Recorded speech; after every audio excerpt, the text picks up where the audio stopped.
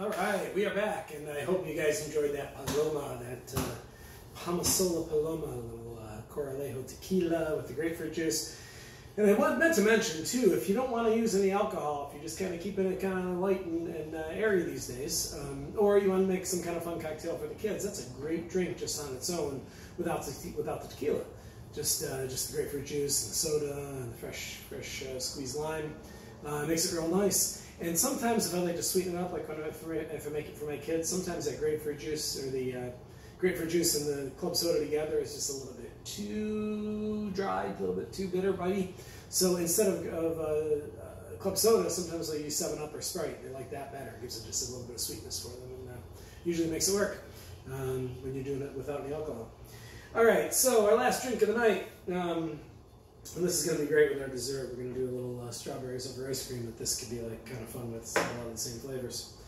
So I'm going to start with some of these little Luxardo cherries, these delicious little drunken cherries. This is a really cool bitters. This is chocolate bitters. It's Rock Creek Shrubs. This is made right down in Port Charlotte, excuse me. And all organic, cold pressed.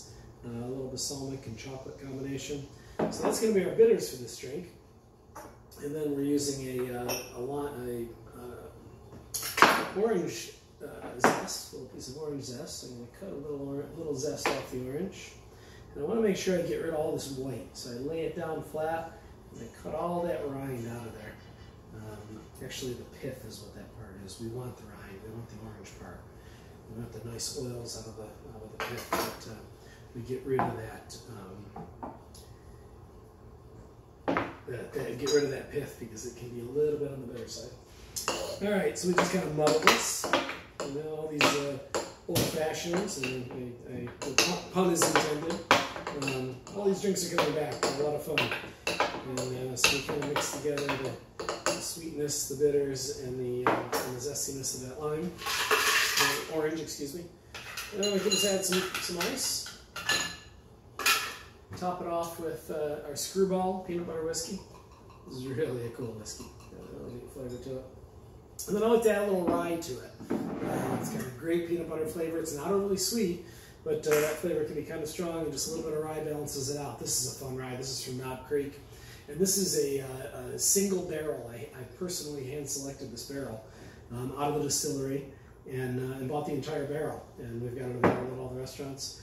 But it's kind of fun because there's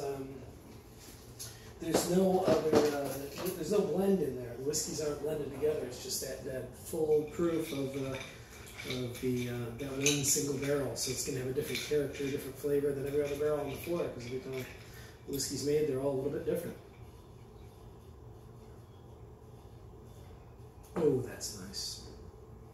Just a little sipper, just a great way to top off this evening, and it's been a great evening. Can't thank Chantal and John Movement enough. All the great folks at the Van Lazel, all of our staff, all of our management team that put this whole thing together. It's been so much fun. I hope you guys had a great time. Enjoy your evening. Enjoy a little more music. Enjoy some good food, some good beverages. And stay close to your family. Stay safe, stay healthy, and we'll look forward to seeing you very soon. Friday Fests are coming up. We're going to have a great summer.